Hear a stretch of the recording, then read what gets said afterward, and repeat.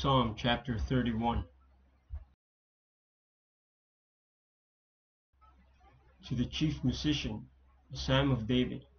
In thee, O Lord, do I put my trust. Let me never be ashamed. Deliver me in thy righteousness. Bow down thine ear to me. Deliver me speedily. Be thou my strong rock, for an house of defense to save me. For thou art my rock and my fortress. Therefore for thy name's sake lead me and guide me. Pull me out of the net that they have laid privily for me.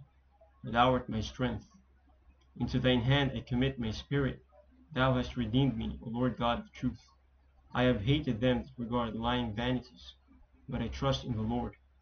I will be glad and rejoice in thy mercy, for thou hast considered my trouble. Thou hast known my soul in adversities, and hast not shut me up into the hand of the enemy. Thou hast set my feet in a large room. Have mercy upon me, O Lord, for I am in trouble. Mine eye is consumed with grief, yea, my soul and my belly. For my life is spent with grief, and my years with sighing. My strength faileth because of mine iniquity, and my bones are consumed. I was a reproach among all mine enemies, but especially among my neighbors, and a fear to mine acquaintance.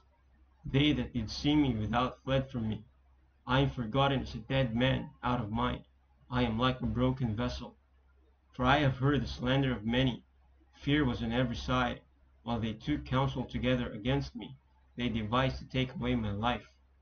But I trusted in thee, O Lord. I said, Thou art my God. My times are in thy hand.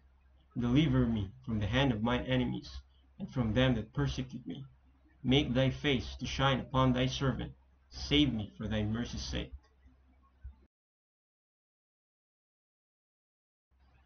Let me not be ashamed, O Lord, for I have called upon thee. Let the wicked be ashamed, and let them be silent in the grave. Let the lying lips be put to silence, which speak grievous things proudly and contemptuously against the righteous. O how great is thy goodness, which thou hast laid up for them that fear thee, which thou hast wrought for them that trust in thee before the sons of men. Thou shalt hide them in the secret of thy presence from the pride of men. Thou shalt keep them secretly in a pavilion from the strife of tongues. Blessed be the Lord, for he hath showed me his marvelous kindness in a strong city. For I said in my haste, I am cut off from before thy eyes. Nevertheless, thou heardest the voice of my supplications when I cried unto thee. O love the Lord, all ye his saints, for the Lord preserveth the faithful, and plentifully rewardeth the proud doer. Be of good courage, and he shall strengthen your heart, all ye that hope in the Lord.